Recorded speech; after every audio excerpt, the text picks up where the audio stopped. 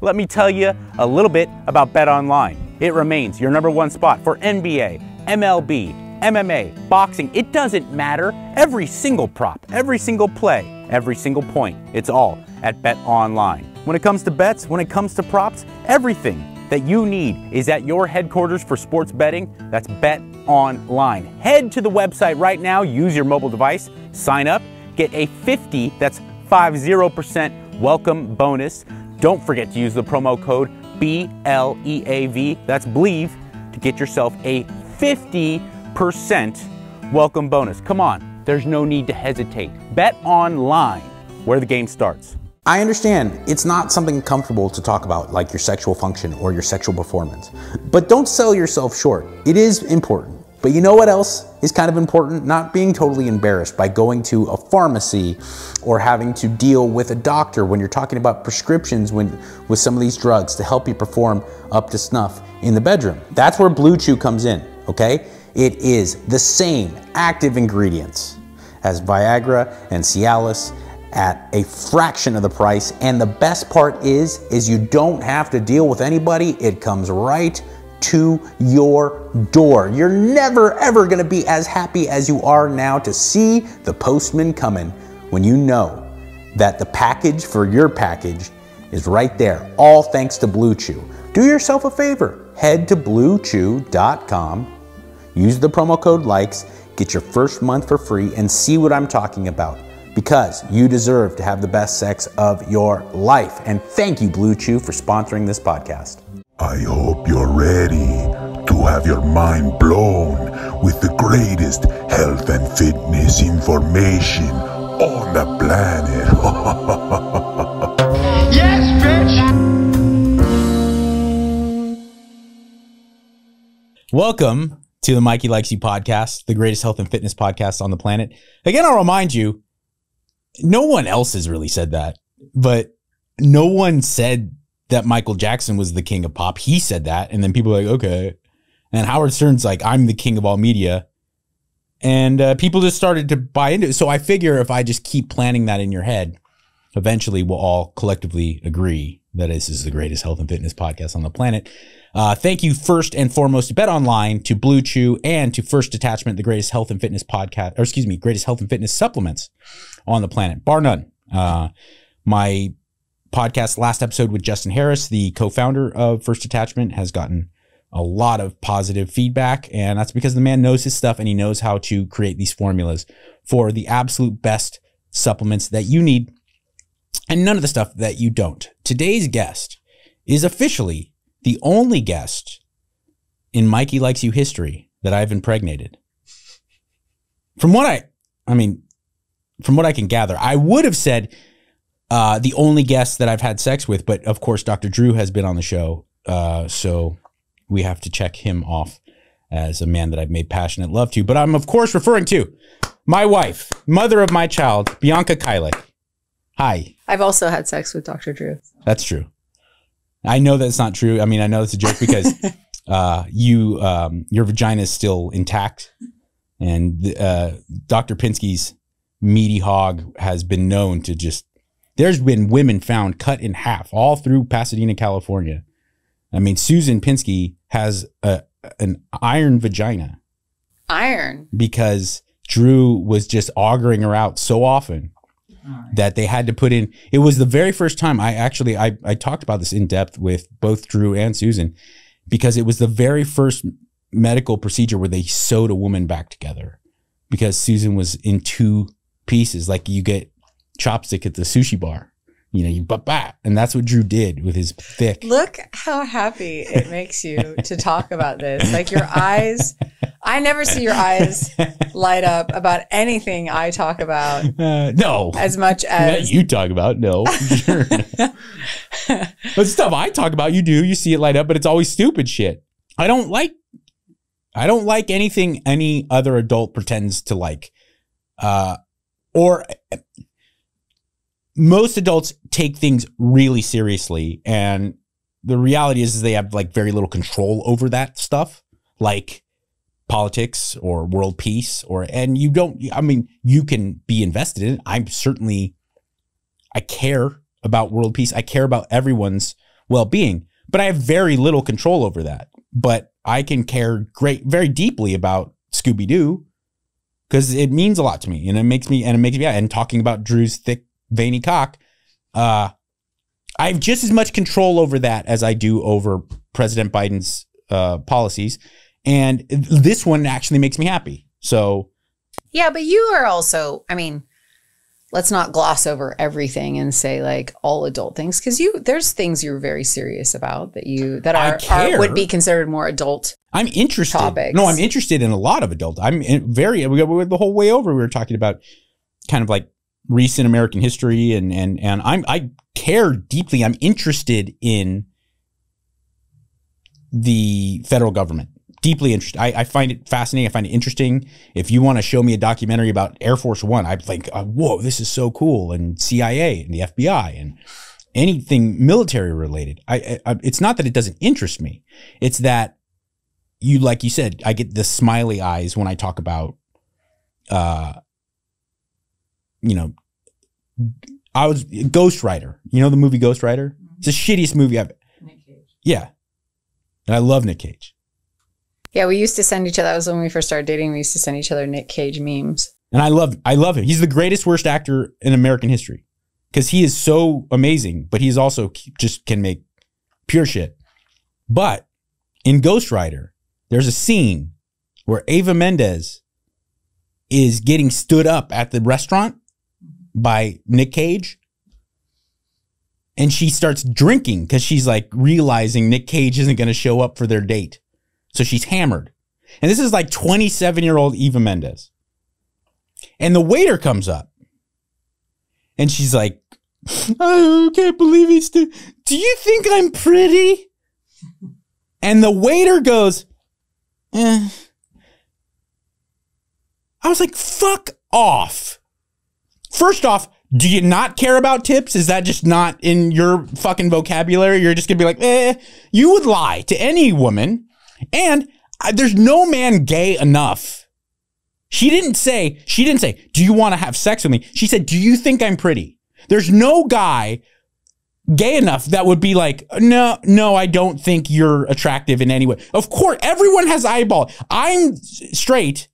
If I was a waiter and Idris Elba is drunk and he goes, do you think I'm handsome? I'd be like, oh, fuck yeah, look at you. I mean, I think this is something that Hollywood has improved upon.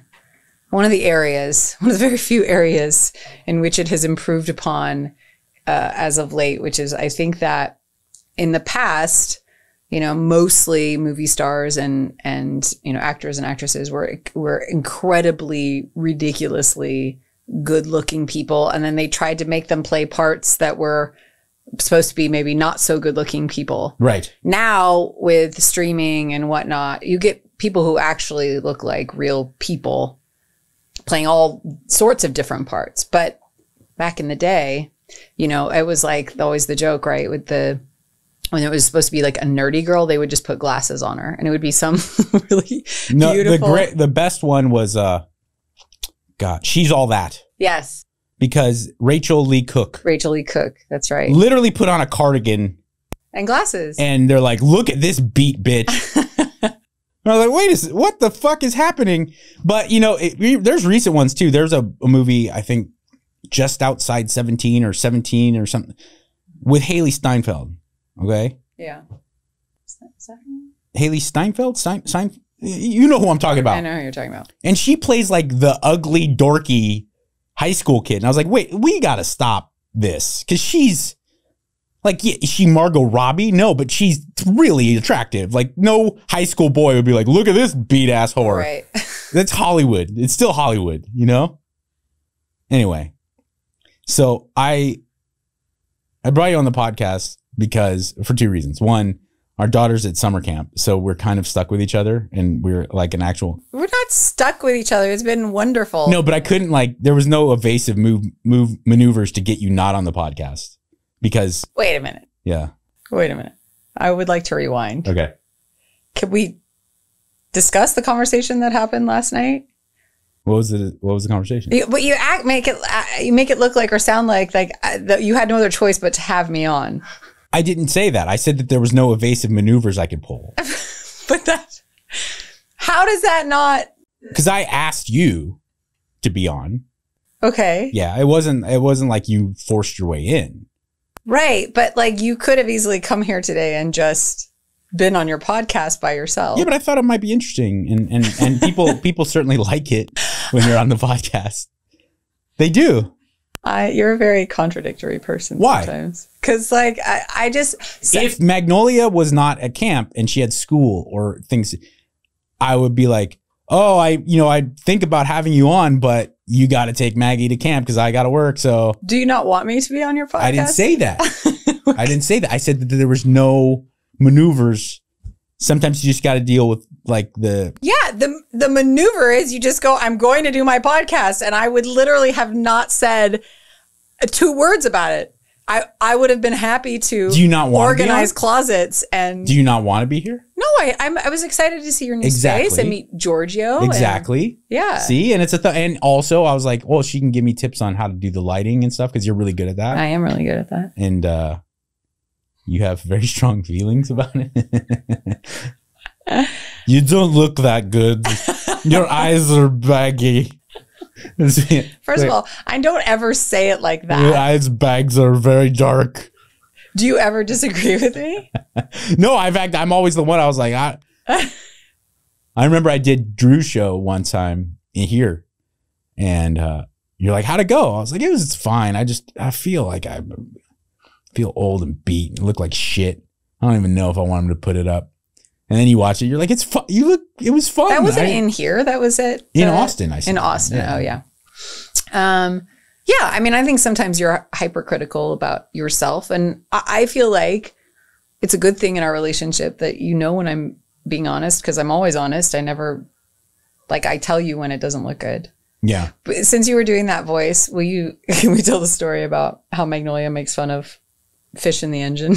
Well, she should. That was preposterous. How you could go. All right. So this is early in our relationship. We weren't even engaged and we're going to Coachella. We're preparing to go to Coachella. In fact, we had been broken up for a little bit. We had just gotten back together. All right. Anyway, so we're not even engaged yet. And we're getting ready to go to Coachella. And I get everything ready. We pack our bags and stuff. And because it's early on in our relationship, we had separate residents. So I go and I pick her up, and I had brought my dog, Coco. Yeah. Because she's at this time, I mean, she lived till earlier this year. She was 18 years old. But by that time, she was already old as fuck. And she didn't do any, she wasn't going to ruin our trip because she doesn't need No, she's much. awesome. She just lies in your lap, and then and we could leave her in the hotel room, and it wasn't going to be a thing. So I was like, oh, I'm ready, Coco. And she's like, yeah, it sounds great. So I go with Coco and pick up Bianca. And she's hungry. Bianca's hungry. And I was hungry too. So I was like, let's get tender greens. So we go and we call in tender greens, and I go and I pick it up. We get back in the car, and I fire it up. And I'm about to pull away in Marina Del Rey, California, to go to Coachella. And Bianca looks at me and says, do you have a fish in your engine? Listen, first of all. What? That's not the first thing I said. I said something smells really bad in here.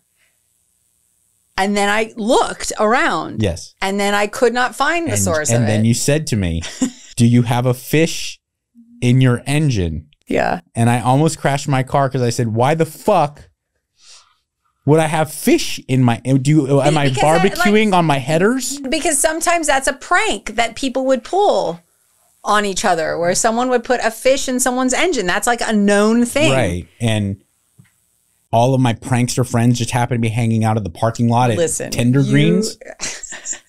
Well, no, like the night before, or. Turns out Coco's anal glands needed to be expressed. Quite juicy. But this is, so we had to drive somewhere in the Palm Desert. We found some vet that had just squeezed the stuff. Yeah, it was like a strip mall Petco. Some guy agreed to do it. But the best part of it is Magnolia, our 9-year-old daughter, loves this story. and she tells it, but she imitates Mike's imitation of me, which I don't think sounds anything like me anyway. It doesn't. But how does but you do get, when you get a particular, to a certain level of panic, you don't talk the same. So what is the her? You're like, do you have fish in your engine? I don't. It was like when you need it, like when you get hypoglycemic or like, I need to eat. You get, oh, don't you have a protein bar somewhere? Isn't there nuts anywhere here? Why do you not have snacks? I was like, why do I not have snacks? Listen, it's an automobile. It's a very panicky state when the blood sugar level drops instantaneously and you realize you're nowhere. It feels like you're going to black out. I think that's a female thing. It might be. It could be. That's why I don't think anymore. Women, by and large, do as well with intermittent fasting. Yeah, but I go long periods now. I just changed what I eat. And now that I changed it, it doesn't happen anymore. How'd you change what you eat? More protein and less bullshit. But the crazy thing is that even like, because I've been on a little bit of a bullshit spree for the last couple months. I keep saying like, months? Yeah. You're going to get it after this. But I because of the time leading up to that, I ate so clean and mostly more protein, less vegetables. But it's more, because look, I think anyone, unless they're getting a sizable paycheck for their body. Yeah. Everyone goes through those phases, right? Where they're just hyper motivated, really disciplined, however you look at it, right? With training and eating. And then it's like Monday, and then it just, every Monday comes by. Yeah. And it becomes a whole new thing. And it becomes harder. And I don't, my feeling on it is, and I'm speaking myself included, not like I'm someone separate. I go through the same thing. I don't think it's a matter of motivation, because I don't think it's something that you can manifest. I think motivation genuinely can be. You can you can sit with yourself and be introspective and try to develop motivation to do something. I don't think you can motivate yourself to be healthier. I think it's something that happens organically that you can't control. Yeah. Well, I mean, I noticed that for sure, where sometimes I'll say Monday, I'm going to clean up and I'm going to, focus on good, clean foods and cutting out the sugar and that kind of stuff. And sometimes Monday shows up and it's easy peasy. Like I just go into the week, and sometimes Monday shows up and I'm like, where are the cookies? I'm going to go get a boba tea. I'm going to, whatever, and I just. Two things are at play though. One, I think what I'm saying, there's some truth to it. And the only reason I say that is because I can't make certain that that's the case, that you can't manifest this, that you can't just have internal will and that belief and that you go for it. Which in life, I think you can do that, but not when it comes to health stuff. Is because it's very similar to like recovery. I don't think that you can just like think your way into not doing drugs or not drinking anymore. You have to, that's why there's the cliche term of like rock bottom, is that there's some moment, and it doesn't necessarily have to relate to how bad your life is. Yeah. Where there's this moment where you have this clarity, where it just starts to make sense. And I on a much lighter note, when it comes to eating right and training, I think that happens for people. Well, I think it all boils down to like what's the intention, and when or what's the goal, and because when I have a clearly defined goal, like for example, I know I'm going out for this part, and if I get it, we're starting shooting in 2 weeks, 3 weeks. There's no issue. Like that's not even like, yeah, but that bleeds back into what I was saying about financial motivation. Well, yeah, but that's not financial motivation for me, because you're talking about specifically literally financial. Yeah. Like I do think things are different for actors, fitness models, yeah, but models, because you can you can forego a lot of the struggle that you, because you go like, this is how I pay the bills. Yeah, but that's not, I mean, listen, we need to pay our bills, but that's not why I do what I do. No, it isn't what you do what you do. But in the same way that like, here's how, like, okay, I remember when Slayer did their final tour and I went to the show and all my friends are like screaming their heads off. And I was headbanging and having fun, but I wasn't screaming because I had to be on the radio the next day. Right. And I didn't feel like I wanted to scream and yell and throw out requests, but I was like, well, I pay the bills by talking. And if I go in with no voice tomorrow, like it's not only an FU to my coworkers, it's an FU to how I stay afloat. And I think that if you are going to be on camera, if you're going to have someone take pictures of your abs or whatever, you can bypass a lot of the like internal struggle that some people have with eating right and training, because you go like, well, this is what I got to do, you know? Yeah. But it doesn't, I guess what I'm trying to say is that I don't think it matters what the incentive is, whether it's financial or whether it's, I think that we tend to prioritize, like you said, yes, the things that are what we do for a living or something that we really care about. But I think what we fail to kind of differentiate between is the fact that there can be things that you care about that matter as much as paying the bills, but that maybe aren't so black and white in terms of how you think about yourself or how you think about your well-being. And I think that it is just about what is important to you. And we tend to think more about things being important to us, like paying the bills, like what we look like. But, I know, for example, when I back, 2 years ago before we moved to Texas, when I started doing predominantly carnivore, the impetus for me was not about what I looked like, even though that was an incredible byproduct of that choice. For me, it was, I wanted to see how healthy I could actually feel. I was tired of getting sick all the time. Yeah. And even for me, I don't get sick that often, but I really I was curious to see how far my body could go. How strong could I get? How disciplined could I be to go to the gym 5 days a week? How would it feel to make choices like I'm going to choose this steak and, this fermented cabbage over a piece of cake? Why are you laughing? Why is fermented cabbage funny? It's not funny in like a laugh at you, haha. It's funny because like that's really what you were eating. Yeah, well, yeah, and because I was there. I was one of the few people that can. I went for, I think a good like 6 months before I had a piece of sugar, like even fruit.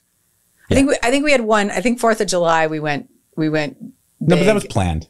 That was planned. We went and it's our nation's birthday. We went and ordered a bunch of crap, and it was really fun. But the next day, I was right back on track. And the thing is I think like we tend to prioritize the things that by societal standards are what is important. Putting a roof over your head, how you look to people in pictures or otherwise. But oftentimes we don't think about for ourselves what that means. Like, how does it feel? Two things. I think you're right. I think your motivation to do it, whatever your motive is huge, because even if it is financial, even if you are an actor, how many actors have we seen who get shredded for a role and then 2 months later they're a fat fuck? Yeah, there's a lot of people like that. What I think is like my only point was that you can't really manifest motivation unless someone's paying you. I think you can, if someone pays you, you can manifest will, you can manifest discipline, but that's not sustainable. I think doing it for yourself is what's healthier, what's more sustainable in the long run. I also think doing it for enhancing your life and the look coming as a byproduct of it is absolutely a way better route to go. Well, yeah. But I also want to point out, I think far too many people get tricked into thinking that doing it to look better is a bad thing. And they get really guilty about just saying like, you know what? I just want to fucking look better. I want to take off my clothes and look in the mirror and be proud of what I see. That's okay. In fact, it's pretty awesome. It is. You know what I'm it saying? is awesome. And I think it's mostly women too. A lot of women nowadays, like guys have had this renaissance where you get to 40 and they're like, you know what? Fuck it. I'm going to get abs. And I think it's really cool, you know? But women now are like you accept yourself at any body weight and any size, and you're beautiful no matter what. Unless you lose a lot of weight and look amazing, and then in which case we're going to fucking shame you. All right. You know what I'm saying? Well, which is that again, it's the external,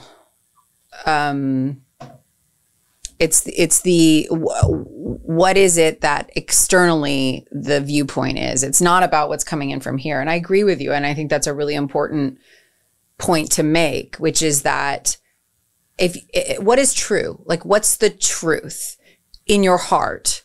What is it that you want? Why do you want this? Yeah. And there is no right or wrong in that. Like, if you're like, I want to do this because that asshole dumped me and I want to strut in front of his face and show him what he could have had, fine. Yeah. Like, if that's what's true, if that's what you, but I think that especially now, with social media and with the way that we put ourselves out there is this shaming of if it's for the wrong reasons. I don't give a shit what the reasons are, as long as they are authentically what you feel in your heart. And sometimes I think we're so far from what that truth is because we think we have to make it about something that has integrity, or we think, but integrity is what is true for you. And also you aren't obligated to share that with anybody, as long as you're honest with yourself. I think about, I agree, the reasons why. Yeah.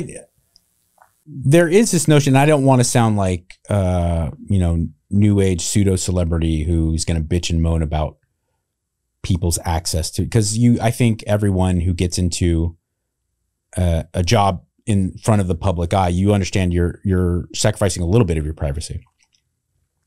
But there's a thing specifically with like Twitter and Instagram where people now assume, like they believe that you are obligated to explain everything to them.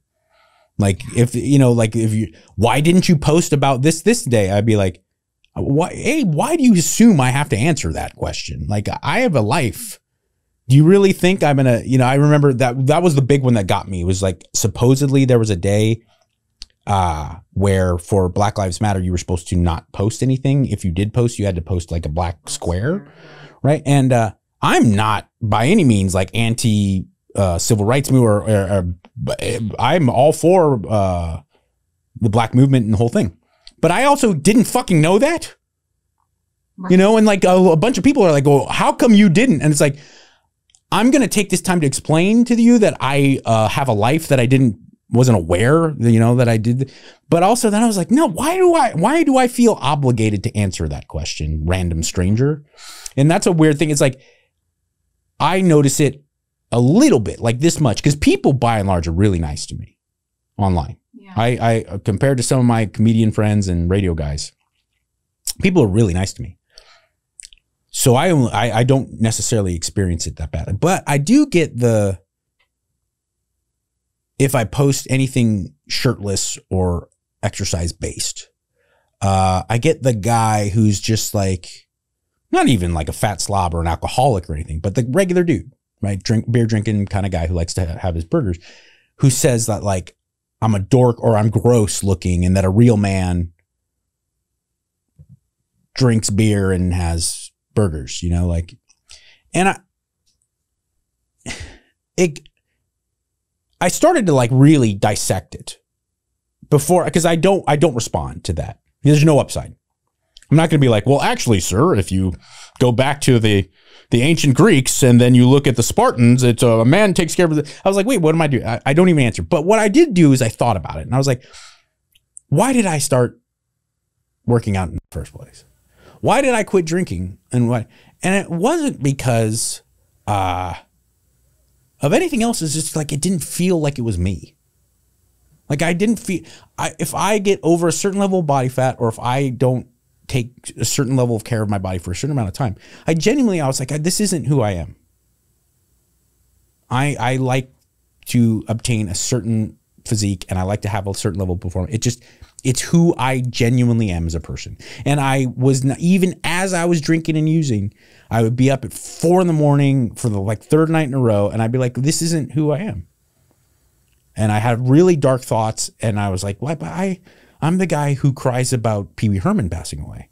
I'm not this guy. Like who, what, you know? And so the main impetus for me doing all this stuff in my life was like, well, that's just not who I really am. And, I'm not a guy who eats lots of burgers and drinks lots of beer. There's nothing kind of political or social behind it. That's not who I am. And it doesn't make me right or wrong. You know what I'm saying? Like, no, absolutely. And it's way, I will say, and I hate to play like the gender game, but from what I can see, it's a way cooler game to play for us dudes, because it's just a hot mess for women and body. And like, you can't be too ripped, and you certainly can't be too fat, and you certainly can't, you know what I'm saying? Like everything's a problem amongst women, seemingly, when it comes to image. And if you get plastic surgery, you're a fucking fake whore who's trying to fit. But if you don't, you're old, and I could see your crow's feet. And it's like, I just avoid all that as a guy. It's seemingly. Well, I mean, certainly in the circles that you travel in, I mean, I think it does exist in the world of men. I don't know that it's so much worse. Maybe in Hollywood, maybe. I don't know. Maybe. I don't know. But even in Hollywood, like, how many older actors, how many 50, almost, dare I say, 60-year-old dudes are going to be in an action movie in 2024? And how many 40-year-old women are having this crisis where they're like, I don't know if I'm going to work anymore. You know? Yeah. Like, not even fucking Paul Newman movies when he was 60. The Rock will be in a series of action films. Jason Statham will be fucking dudes up on camera at 50-something. Like, you know, I guess, yeah, of course, there's the J-Los of the world. But for the most part, that's not, you know? I don't know. It's more and more. I feel like there's been more things for women in the upper age ranges. I think it's changing, and I think it's changing for the positive. I do think Hollywood's changing for the positive. I was speaking more so about like women amongst other women. Like, yeah, even Justin Harris and I were talking about it off the air because he was dealing with his clients before we got started. And 2 of his competitors at that weekend at the Chicago Open were female fitness competitors. And he was saying, he's like, dudes will just kind of ignore another guy if he shows up with a bad physique. Like, he doesn't show up, or he places 5th because they're so consumed with their own. Yeah. Women will shit, man. And women are hard. Like they'll shame each other. Like if they don't show up at a certain level. And I was like, man, wow. See, and I noticed it more so than anything when I would like look over your shoulder on the like pregnancy chat rooms. I was like, you ladies are fucking brutal. Like the breastfeeders versus the formula versus the home birth versus the hospital. It's like, well, I mean, you know, I think like, I try to get underneath the reason why. Yeah. Why is it that way? You know, and I definitely think that women change themselves or do certain things way more for other women than they do for men. I think that it's I think that there's a popular theme of saying that it's the men that make us do things the certain way, but I actually do believe it's more the women. Yeah. But you know, I think like when you try to look, I mean, I always try to go back in time and look at things from like, where do we come from? What has the journey been to where we're at? You know, and women, if you look back at, you know, way back when we existed in tribes, or we were in organized communities where the men went out and hunted, and no, you don't have to go back, just different parts of the world now. Right. And women really held the space at home, right? The hunter-gatherer, right? The women were responsible for the community, for holding home for the children, for unity. And I think that the farther that we get outside of that, where there isn't as much of a sense of connectedness with each other, I do feel like in the same way that men are at a loss because they don't have such a direct purpose of going out and literally killing for survival and defending, men who sit behind computer desks all day, and we're not meant to do that. I mean, you and I, I can attest in the Western world, right? The majority of men in the Western world not only aren't going out and killing to feed themselves. The majority of men in the Western world are working white collar jobs now, which is way different than it ever was. Most men were plumbers, electricians, construction workers, and there was a very narrow kind of margin over here of accountants and attorneys, all the way up until like when we were kids. Yeah. But I mean, you go even further back, even men who were learned men who were thinkers, and just think about how much more dangerous daily life was, in order to even go somewhere, to travel great distance was a huge threat.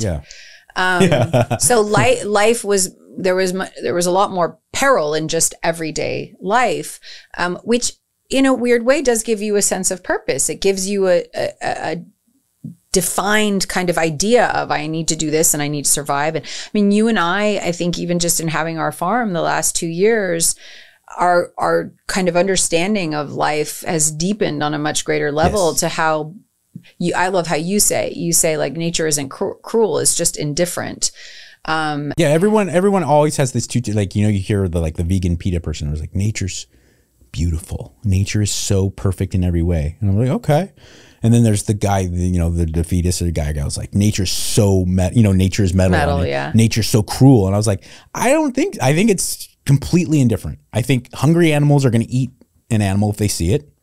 And that's that. I don't think there's any malice or ill will. And I don't think that this plant that just encompassed a fucking lizard and dissolved it, I don't think it didn't like lizards. It's like, that's how things go. Yeah.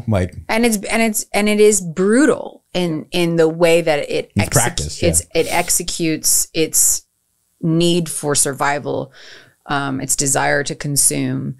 I think that I always try to remind myself as we're out there on the farm, but also I was saying, like, just you and I in how much more we move in a day. I mean, I remember someone telling me, you need to spend more time outside than you are inside.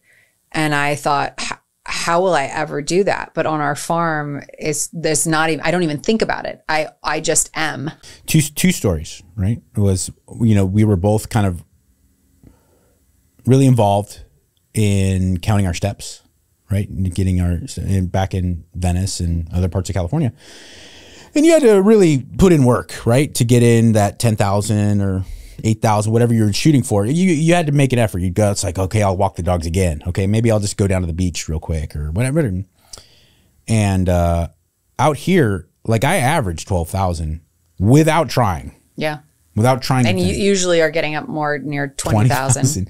And another one is like, I have those Captains of Crush grippers, because you realize real quickly, if you want to get have any level of ability in grappling sports, you have to have grip endurance and grip strength. So I start there's like levels of it. And then the top one is like a thing. Like, if you can send in a video of you crushing it, you get put on a board and everything. It's really heavy. I don't know the levels of resistance, but it's like hard. And when we were living in LA, I got up to the second to last one, and I could squeeze it 1.5 times, but I couldn't even fucking do the heaviest one.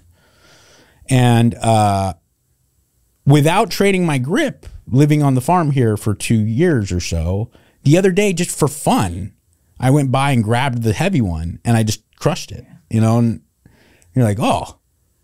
But then, you hear this story, and a lot of like fitness guys and gals will wax poetic about like the lifestyle we used to live when we were more active naturally.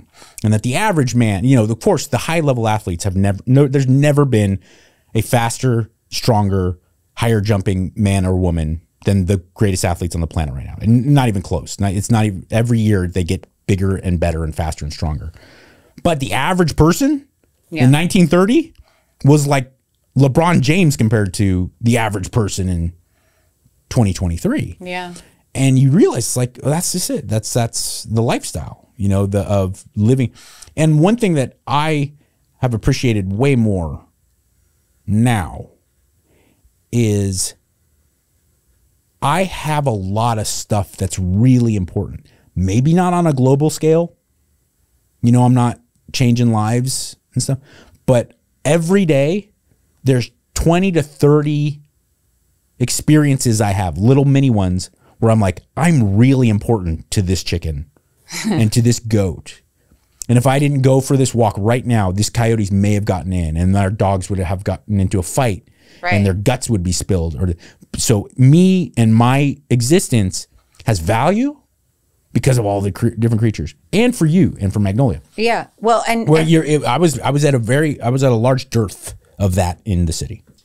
And to bring that back around to what we were talking about in regards to the women, but also for men, is that you recognize that, would you say that after the last 2 years of our life, you feel a stronger sense of purpose and connection to self, that you are more connected to yourself? Yes. So I believe the only reason we ever find any reason to point fingers or to in any way judge or criticize something that someone else does is because you don't have that connection to self. Because what I have found is within the last 2 years, I become more aware of when I am critical or judgmental of someone else, because I can recognize it as my own lack, my own feelings of insignificance. When you feel that way, the only thing you can do to try to make yourself feel more significant, because there's nothing rooted in reality that's grounding you, is to try to make yourself feel more significant by pointing out how others are insignificant in whatever way that they're doing. Right. And I think that men, you know, or more masculine type people can find that significance through things that more masculine type people do, which is men have a very different way of bonding than women do. Yeah. Men can somehow fall in with each other in a way that is, I mean, you know, it's kind of like children in a way. It's like I see you go to the gym and suddenly you're talking to everyone in there. Any guy who doesn't have a shirt on comes up to you without your shirt on, and it's like a beef fest. Yeah. Little do you know that we're going to the bathroom with our poppers and lube. Okay. All right. Rack it up. God. I know. No, but you listen, and the same thing goes is like, you saw it. I bet you could see it a lot with your sister, because your sister practiced jujitsu and got really good and was really committed for a long time. The difference between your sister and her husband when they walk into the academy, it's a different, like when I walk in and or if I go train with Coach Vic, train Muay Thai or go lift weights, like there's a thing, like you get, there's first off, there's a primal thing about it where I feel kind of just a little bit relaxed, like my shoulders go down and it's like, hey buddy, let's go. You're kind of into the same thing I am. Yeah. Which I'm sure is I'm sure comics deal with it when they go into a green room. I'm sure actors probably, you know, when they show up, like people have a common thing where it's like, if you're into physical culture of any type, but also guys, and you took a long time to get this through, like to really understand, guys genuinely shit on each other as a sign of affection. Like you never understood like how horrible I would be to some of my friends and vice versa.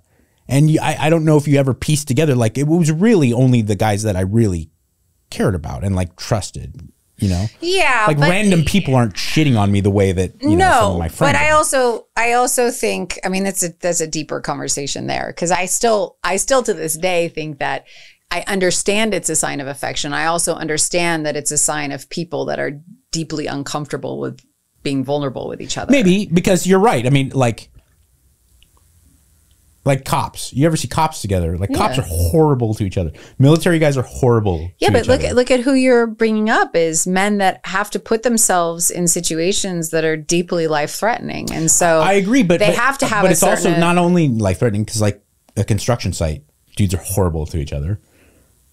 Yeah, but Giorgio, do you like you go on the mats most of the time? Like the guys you like the most, you guys bust each other's chops, right? In both the construction sites and the mats. Yeah. And I almost feel uncomfortable. I used to feel uncomfortable in Hollywood situations where it wasn't like that. I would be at Access Hollywood. I would be at Plate, and I would go talk to the grips and the cameraman all the time, and I would be like, "What's up with some of your shoes?" Like, you know, and like a guy would be like, "Oh, I'm a blue belt too. I train." I was like, "Good, don't make me fucking break your arm right here on camera," you know, like, and there was like both of us were kind of like, oh, now I'm relaxed, you know? yeah, well, it's called breaking the ice for a reason. But I found it weird when dudes would be specific. I'm sure it's like that in Madison Avenue. It's like that on Wall Street or something, but I'm not picking on Hollywood in specific.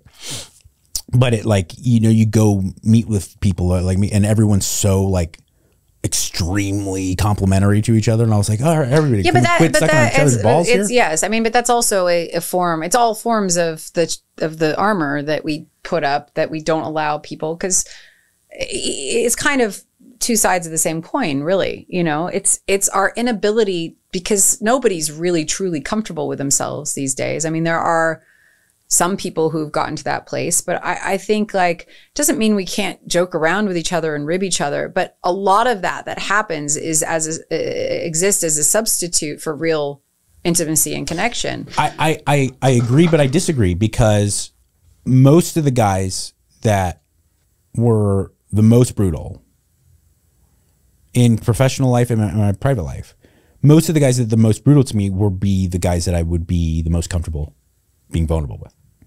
Okay. Yeah. But you know what I'm saying? Like knowing that there's that level of trust where I could shit on you, you could shit on me, and we could be self-deprecating about each other in front of each other. There was something about that, you know, like Kevin and Bean were fucking brutal. We were all brutal. Like the way we showed effect, we were fucking horrible to each other, but they were the greatest guys on and off the mic. They would do anything for me, and I felt really comfortable opening up to them and talking to them and exposing myself. I'm not saying that just because that's there doesn't mean the intimacy or the connection doesn't exist. Yeah. I just think that a lot of times it is a sign that there is a lot of stuff behind a very well-placed wall. A lot of you're probably right. And I think most guys, period, just by virtue of having a cock, and guys that are traditionally macho have it even more. Yeah. I think the hardest people to get into a therapy chair are people who've been to war. People who are cops in Baltimore and cops in fucking Washington, you know, like really gnarly neighborhoods. You remember when I went and talked to those Crips in Compton, and this kid's like 17 years old, and he's like, yeah, well, my younger brother got shot and killed in front of me, and then I had to, you know, duck to drive by just on my way to school the other day, and blah blah, and just like extreme trauma, right?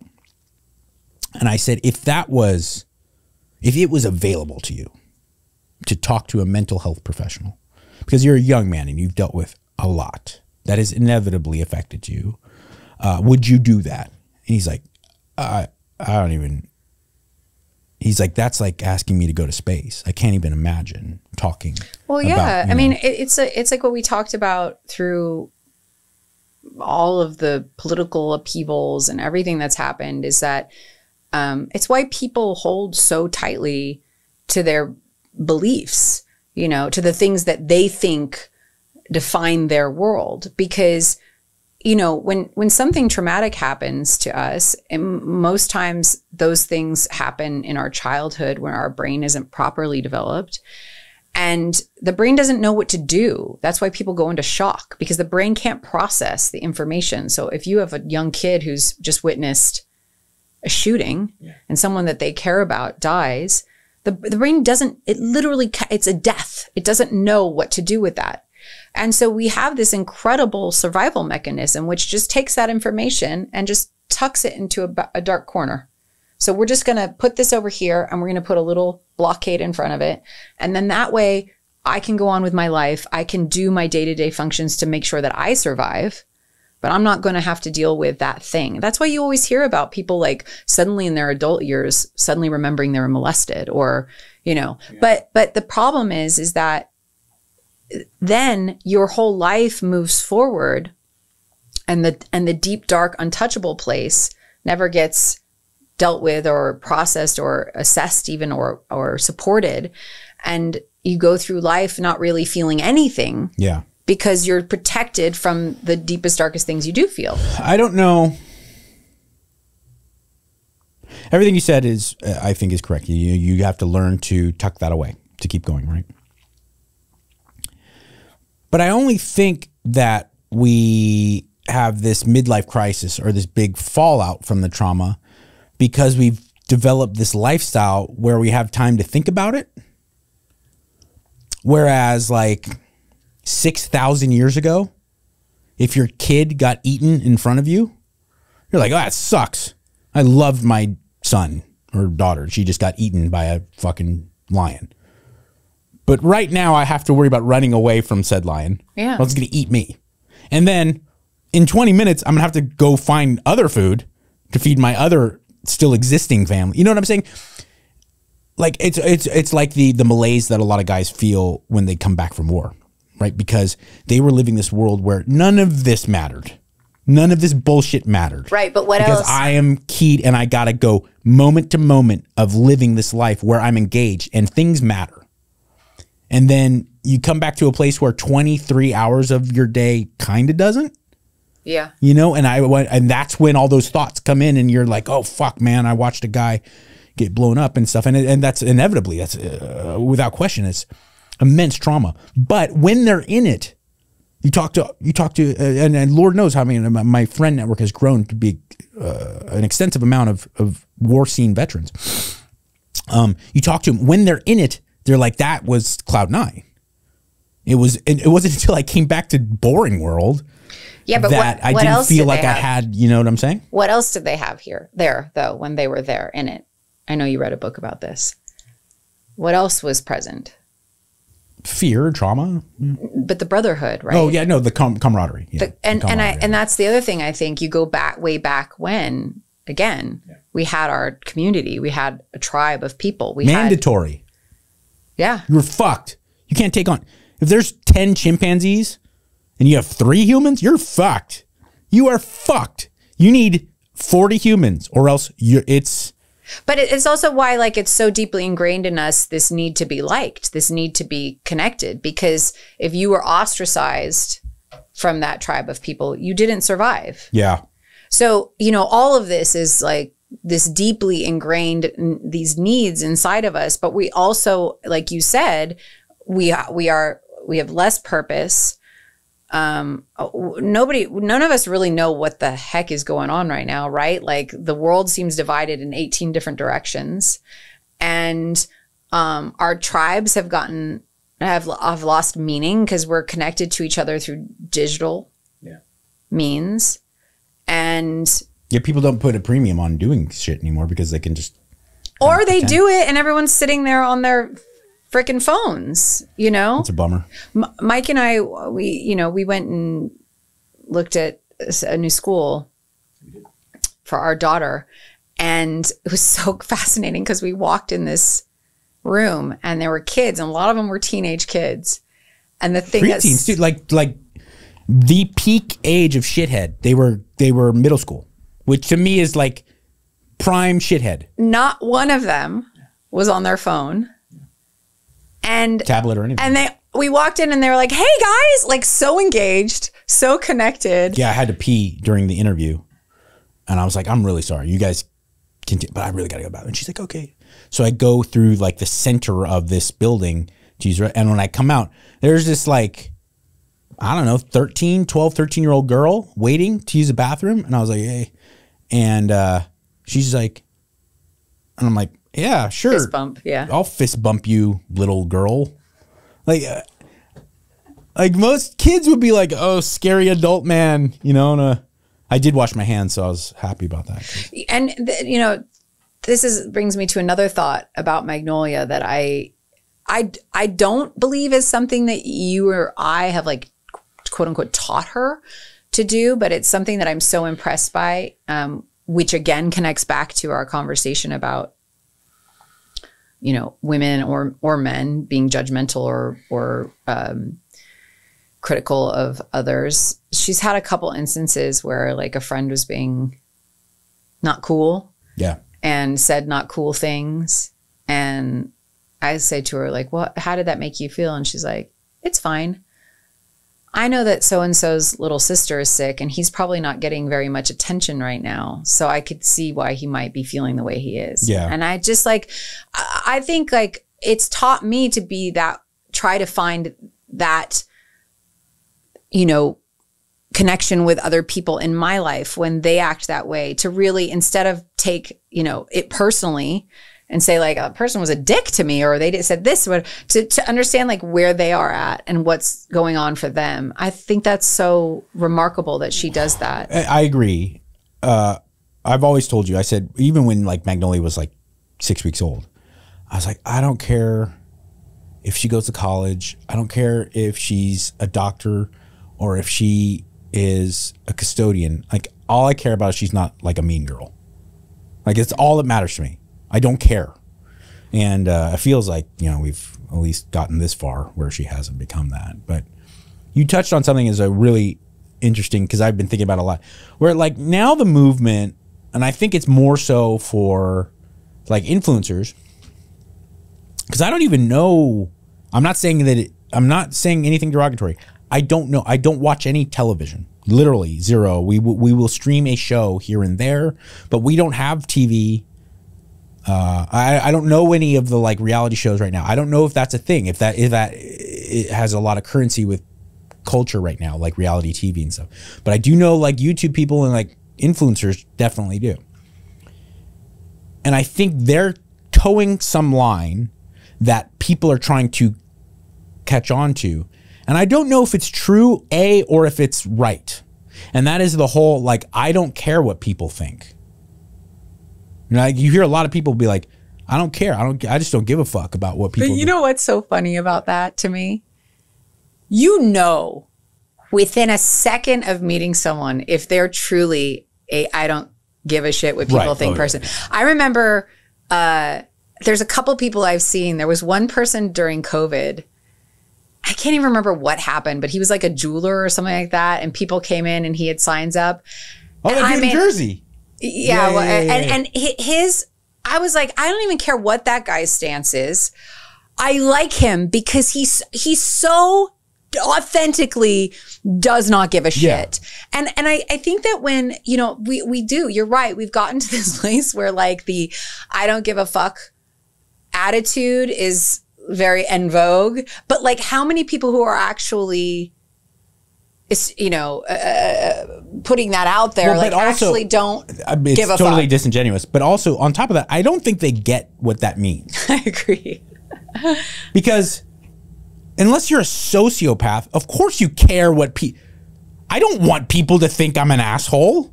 I care. Yeah. I want people to meet me and around me or experience me to go like, that's a nice fella.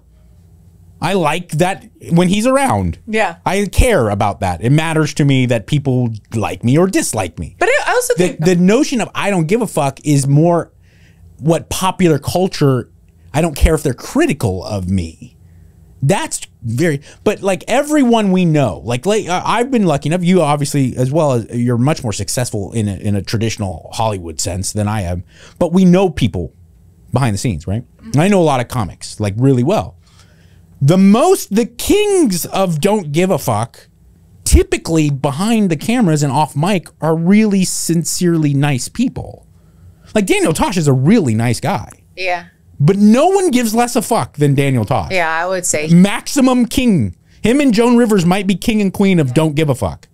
And like when he's not filming or doing a special, like He's cool. Like, it was a really genuinely nice guy, seemingly. David Spade. David loves to do that snarky, sarcastic, like, oh, I'm better than you peons. David's like a really nice guy. Yeah, and I think David gives a fuck. Like, David, of course he does. He's like one of the sweetest people and very much. But my point is like fuck. The guy who's made his career out of being a sarcastic, snarky shithead. Yeah. When you're sitting next to David Spade, he's really a nice guy. Like, he's definitely not. I mean, listen, I think it's a worthy endeavor to attempt to find the places in which you do not give a fuck, and I think that I've definitely noticed myself change in that regard over silly things, little things. Like, I used to be really, really consumed with like how outfits were put together or what, there was actually an anxiety about that. And that's from the fact that, like, I grew up with a, Eastern European father who appearance was incredibly important. And so there was anxiety around that, and I've gotten to a place where I don't feel that anxiety as much anymore, which is huge growth. But you had that upbringing, but also then you're in Hollywood. And then I was, I mean, I don't think that it's hard to escape the scrutiny of your appearance.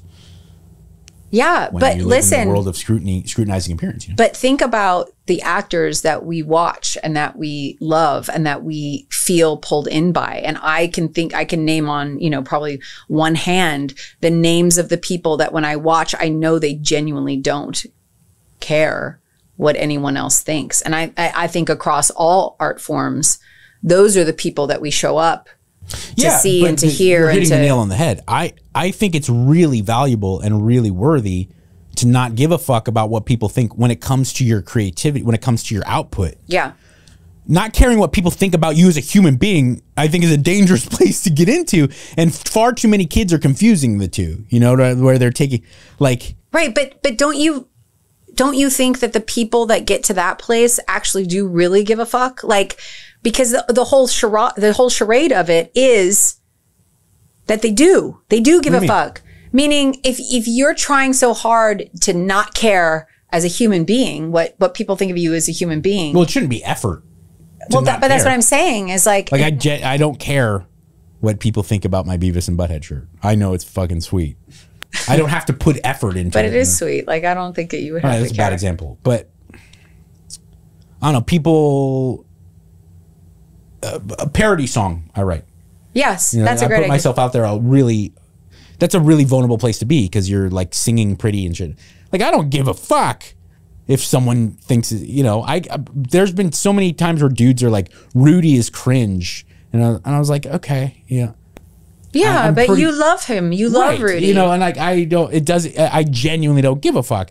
That's a big difference between like, if we leave, it matters to me. I definitely give a fuck if Giorgio called me and was like, dude, this guy, I can't deal with him anymore. He's a fucking asshole. Like, that matters. That matters to me. Yeah. I would like to think that the overwhelming majority of people that experience me, I care what they think about me. I do. I care. Okay, but here's a good question then, in light of this, bringing Giorgio into it.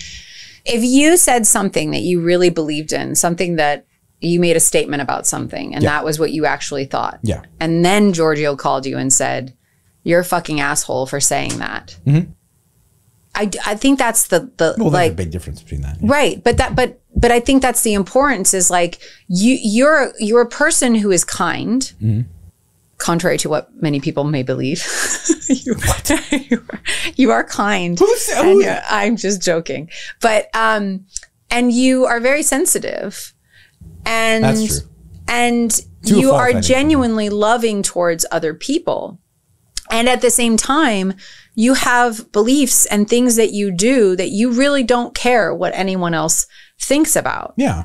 And so that is, I think, that fine line we're talking about. But like, if somebody is an asshole, because here's the thing. I guess that is the fine line. There's a big fine line between your beliefs and your artwork and your behavior. But I think, like, I used to see it a lot with like the Real Housewives. Yeah. Where they're like, love me or hate me, I just don't care. I'm who I am. And I was like, wait a second. you're not Ricky Gervais putting out a comedy special that might rub people the wrong way and he's digging his heels in.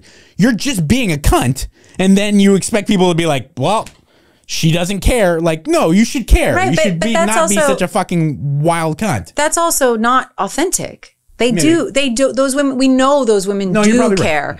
So I think it goes back to like what you and I were talking about, your reasons for wanting to work out and to get in better shape. I think if someone authentically feels and acts a certain way, I would much rather have that person in my life. Even if, because here's the thing, people think you're an asshole. You just don't engage with those people. There's people that think that what Rudy says is disgusting. Yeah, but you have to wonder if, like, I'm this is not an insult. I sometimes wonder, not the people who think Rudy's not funny, the people who think that Rudy's saying these things for real and that he's a real person.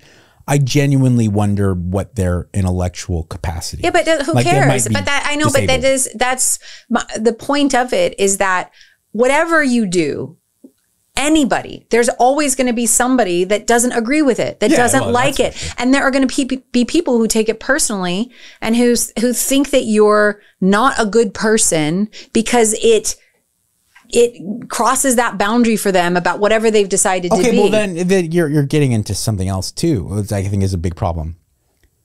I don't think what people think about me or what they think about humans as a whole should have any bearing on whether or not you agree with them.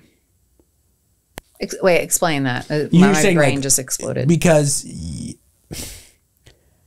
I think it's very recent now. It's only been a couple years where disagreeing with someone automatically makes them bad. Right. So now, you're conflating two things that I don't think should be conflated, and that is disagreeing with someone and not liking them. Yeah, but that's where most people go. I know, now. and that it's peculiar because the whole basis of certainly the federal government was based on the idea that there were plenty of like really conservative people and really liberal people that totally disagreed, but when the gavel got put down, they'd hit up a bar on K Street and they're like, "Oh, this is my boy." Yeah, we don't see eye to eye on it, but who cares? He's a good guy. Yeah. Well, I mean, let's dissect that for a second. Yeah. So if someone has a belief, like I remember my dad, fled from Czechoslovakia in the late 60s, fled communism, came to this country because it was where people were free, right? He loved politics. That's why I went back to Nam to fight communism. Yes. I couldn't get enough, not enough bloodshed my first tour. I went back in summer 72. But he came here and he had very strong opinions about politics. As one would, yeah. You talk to any older Cuban, you talk to any older Chinese but fellow, he loved the discourse. He loved to have the conversations because of that fact. Yeah. Because of here, you could have those thoughts. You could have those opinions. You could discuss them freely and openly. I remember my dad having incredibly heated conversations with his friends, or someone at the table that someone else brought that thought something much different than he did. And then at the end of the conversation, it was done and over with. We have, for the most part, lost that ability. And my question is, and we had like a discussion about God on my Instagram page the other day, and it was really fascinating because a lot of people shared very fun topic. It was fun. It was fun. I thought it was, because it's because I love hearing why people think and feel the way they do. I can sit with anyone and have a conversation about anything as long as they're willing to do the same. But it doesn't happen very often. And so what I'm asking is, it also takes a certain level of delicacy that not a lot of people want to display. But should it even take delicacy? No, but in a media capacity, sometimes it does. And some people just don't have that. And I see it. And I'm like, I hate to be the guy that like looks on from the sidelines and criticizes major broadcasters, but very few people have, like I said, have the kind of control to be able to have conversations with people that, you know, like I'll never forget when I was having this argument with people about having Milo Yiannopoulos on the radio show. And they're like, how could Milo Yiannopoulos was like he was a big kind of lightning rod of controversy in mid 2010s, you know, 2014, 15. Gay guy, Brit, really like flamboyant gay, but he's also like extremely conservative. He worked for Breitbart and stuff. And he would say these anti-feminism, anti kind of Black Lives Matter, whatever it was. He had a lot of controversial takes. And I had him on the radio show. And he's a very smart guy. He's a great interview. And people were so upset that I would have him on. And they're like, would you have a Klansman on the show? I was like, well, of course. Fuck yeah. Yeah. I would have a Klansman. I would have a former Nazi, like if you uncovered some Nazi in Germany or in Argentina, and he's like 105 and he's still lucid. I was like, interview that guy. Yeah. I'm not putting him on a pedestal. That's like, do you understand like why the Ku Klux Klan wore hoods? So people wouldn't know. So they wouldn't know who they were Yeah. because they understood what they were doing was so great. It's like the fact that we live in a world where someone is willing to take the hood and talk, and I'd be like, let me break this down. But You're in the Klan? I think I think you're hitting on something though that's so important, which is that there's some huge fear that if we talk to people Yeah. who have not only opinions that we disagree with, but opinions that we view as harmful or unsafe, if we talk to them or if we let them have a place where they can speak, that somehow we're all going to be hypnotized by what they have to say, or that they don't deserve to have a platform to speak to. But I think like we should be talking to all of those people. We should be sitting down. We should be getting curious about why. Tell me why. I want to know how you got to where you sit and think and feel. I want to know all of that, because if I can better understand it, then maybe I can help act in a way or speak in a way or be some way that is going to be. It's a big mistake. You're right. You're totally right. Here's like where I saw it play out the worst with the most dire consequences in my lifetime. Yeah. Because everything was really quiet about the Cold War by virtue of it being like, you never really, like you didn't turn on the TV in 1985 and see like a Russian spokesperson. Right. It just didn't, you know. But man, in 2003, 2004, you absolutely saw a bunch of spokespeople for Islam, right? And it was one of two things. It was usually like an American cleric who was living the truly holy life, and then someone would say like, and clearly that, you know, these people, these terrorists are not representative of all Muslims because this man is, and then it would be like some extremist, like some blogger, not even like a guy in Al Qaeda or something, and it would be like, you know, death to the infidels, Allah, la, la, you know, Allahu Akbar, and you're all burn in hell, the Jews and the Americans would. And so you're left with this kind of really ripe field for whether it be MSNBC or Fox News to kind of pick and choose to how they're going to play this out, right? And so what we got as the American public is like Osama bin Laden and the rest of the extremist Islamic world hates America because of our freedom. And then, you know, guys can get really riled up and be like, fucking, let's go fuck them up because they hate us for our freedom. Well, we're going to show them. And it's like, whoa, let's pump the brakes a bit, right? And if we were to, for 30 years, be putting journalists or microphones in front of people in Afghanistan and Syria and the Arab Peninsula, you realize it's like, well, no, America, amongst other countries, has propped up dictators that have murdered my family and then come through and then taken down that dictator. And, you know, in the mountains of Afghanistan, we were your ally. A lot of my friends died killing Russians, and now you're carpet bombing us.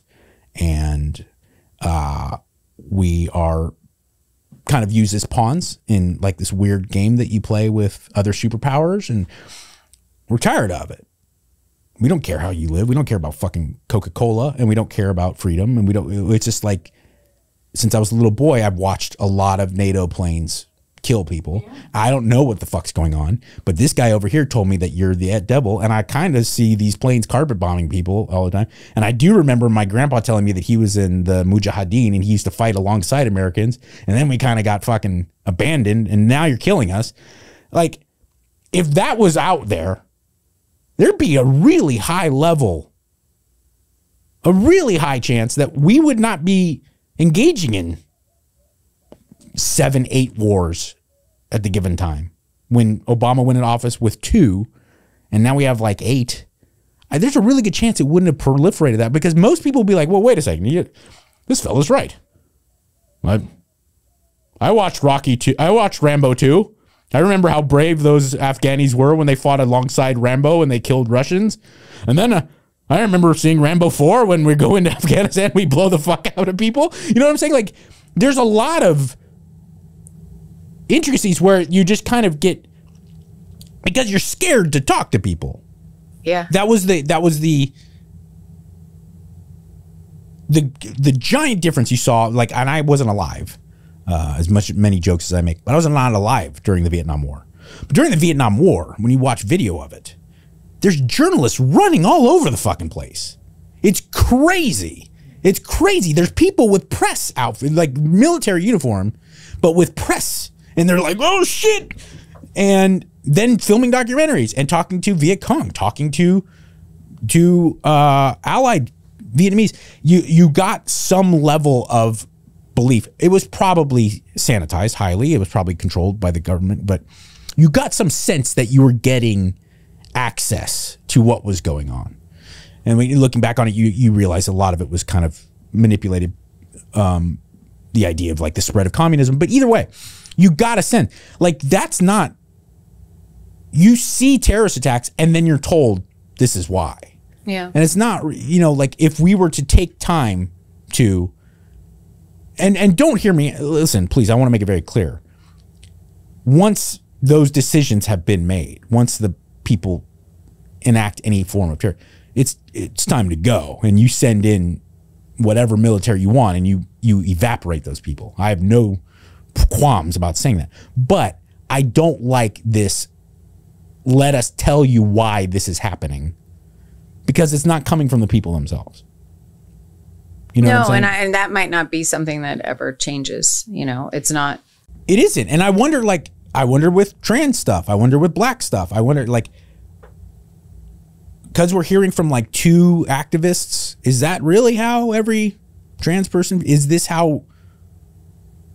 person collecting cash for this like very visible civil rights act? Is that how black people feel? Like, I'd love to know. Everything essentially that we know, or that we hear, comes through the funnel of the news, whether that be the news media, whether that be social media, whether that be, any sort of platform that is having videos or, So it's not like any of us are ever sitting down with each other and you're in this side of it and I'm on this side of it. And I say, like, tell me what's going on. I mean, I've had conversations with people, friends of mine, acquaintances, that may be on one side of an opinion or one side of a movement. And those conversations are always vastly different than anything I'm hearing that filters down to me through larger kind of regardless if they're conservative or liberal, right? It's just different than the narrative that you're hearing. Yeah, well, it has a personal spin on it. It has somebody talking about how it feels for them. And that, to me, is always going to be a larger impetus for me to change my behavior in any given way, because somebody that I care about or someone that maybe I don't even know is now telling me what their personal experience has been. And it's an exchange between 2 individuals understanding each other. It's not. Well, it is also unfortunately, that's just not most people's experience too. It's like, there's this guy, his name's Daryl. I forgot his last name, but his name's Daryl. And his purpose, he's a black dude. His whole purpose is he goes around talking to Klansmen and racists. And he's collected like hundreds of Klan hoods. Like got people to completely, and he's like, people are like, what do? Do you have a seminar? He's like, I talk with them. We just hang out. It all started with I was at a blues bar, listening, and I'm having a beer, talking to this guy. And at the end of the conversation, beautiful conversation, he's like, I can't believe I've never talked to a black man this long. He's like, what do you mean? He's like, oh, I'm a fucking Klansman. He's like, whoa. And it dovetailed. It's infinitely more effective than any kind of documentary series or book, because you're just actually interacting with human beings. And so Jason Ellis and a couple of my gay friends are like, how are you so comfortable with both behind the scenes and then in kind of in front of everyone with gay stuff? And I go, it was an effort. I grew up in a household where there was gay people, and you'd be shocked how little kids give a shit about anything. I remember, my parents had a gay male friend. His name was Tom. And I remembered, so they had other gay male friends, but I remember this one specifically because his fucking boyfriend's name was Jerry. And I thought that was the funniest shit. Because they're Tom and Jerry. And one day they were having like a summer party. I remember it was like really hot outside and I was running around like crazy. And they were like, not vulgar, but they were kissing, And that's my dad. I was like, what's up with that? Your dad yeah. said, what's up with that? No, I asked my dad. I was at my old house, so I was 4.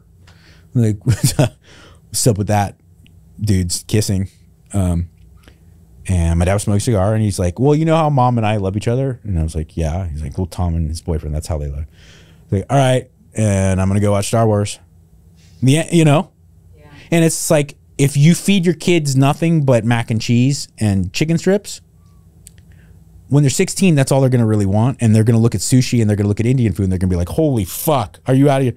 But if you're feeding your kids dim sum and tandoor chicken and Thai food since really young age, they grow up, that's normal. But also, right? yes, but also I think what's important to note is that your dad didn't make it a big deal. Your dad just My dad makes nothing a big deal. Your dad just stated it as it is. Yeah. And I think this is the problem, is that we're making all of these things, and I understand it from the perspective that people think in order to make change, they have to make something a very big deal. But the problem is then you run into people with opposing opinions and they feel the big dealness of that. And it feels like, no, this is my belief. This is how whereas. Well, yeah, and a lot of stuff, we should wrap this up. I'm gonna answer the questions that we solicited for. Yeah. But a lot of this stuff here's something that I really, and I stand behind this, because like most things I go, I don't know if I'm right or wrong, but this is how I see it. This is something that I really think is important, and I firmly believe that, is that people have collected way too much shit that they think makes their identity. Yeah. Because your identity is a really narrow thing, and it's probably pretty personal. But now everyone's like, their fucking clothes, the food they eat. Like, I'm a carnivore, I'm a vegan. Illnesses. Like, it's food. Yeah. The medications you take or don't take. Yeah. The type of martial arts you do. Everything's part of people's identities now. And it's like, no, that's just Well, yeah, because we don't enjoy. We give everyone pages where they get to fill out, this is who I am, right? You come to my page, I'm going to have a bio, and I'm going to tell you in 2 sentences that this is who I am. And it sucks, because I kind of thought for a while we got away from it. I remember when I was a kid, if you went to see Pennywise and you had a fucking Pantera shirt on, you were going to get your ass kicked. And if you went to see Pantera and you had a NoFX shirt on, you're going to get your fucking ass kicked. Like, for reals. Like punk, and it's like this much difference, like punk rock and heavy metal guys. Like, oh, look at that fucking punker. Oh, look at that fucking long hair. And dudes would fight over it. And then it just kind of became a thing where it's like, who cares? Like, I really like Blink-182, but I really like gutter punk too. I like Guttermouth. I like hip hop. I like fucking Slayer. It was, And then now we're back to like everything has to be clearly defined in these classes, you know? Do you think we solved some things here today? Because I feel like we just talked around in circles. But it was a great episode. You're such an engaging person. Oh, thank you. Dr. Strangeloo says, what do you folks make of this alien stuff? How credible is the whistleblower? Probably bigger and more real things to worry about? Question mark. I mean, I don't know if there are bigger or more real things to worry about, but like, if it's true, what are we going to do about it? I don't think there's really much to worry about. Right? I agree. Either they're going to be happy, fun aliens, or they're going to blow us the fuck up and enslave us. And either way, there's nothing we can do. Here's one thing I want to say about aliens. Yeah. This is serious. I want everyone in the media to get on their knees and suck Tom DeLonge's balls, Art Bell, Alex Jones, Eddie Bravo, all you motherfuckers who get ridiculed for being like, have you read this? Hey, oh my God, have you read this? I can't believe it. They have alien DNA in Egypt. Alex Jones like, oh, you gotta believe it. Gonzales, Texas, they landed in 1932. We have actual proof of the military. Tom DeLonge for fucking 10 years. I can't believe it. You don't believe, I have proof and all this. Every one of you people said they're kooks and they should put on their goddamn tinfoil hats. Just get on your knees. Go get some knee pads because you're going to be there a while and just suck on their fat cocks. Thank you.